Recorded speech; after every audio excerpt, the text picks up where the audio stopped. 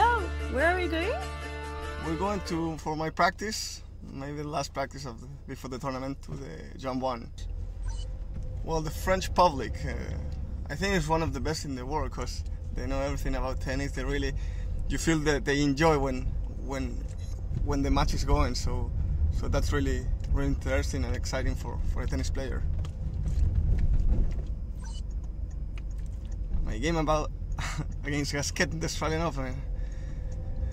Maybe it's one of the exciting matches that I ever played in a Grand Slam, because I remember that Richard was playing in a high level and he was winning easy, like 6-3, 6-3, and then I started to fight. I get my chances, and after that we played many hours, and I was really tired, but it was really exciting. Really exciting the way that we finished the match.